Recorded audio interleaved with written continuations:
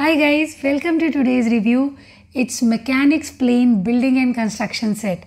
So MRP of this one is 899, but I got it from Amazon for 748 rupees, and your kid first step in the world of engineering. It is a 81 pieces set by which 7 models of planes can be built.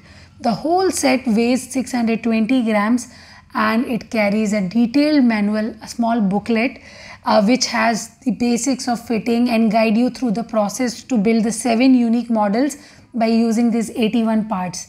It tells step by step what all parts you need, how to use them, and this set includes all plastic material, your nuts, bolts, spanners, screwdriver, a great toy to assemble and play.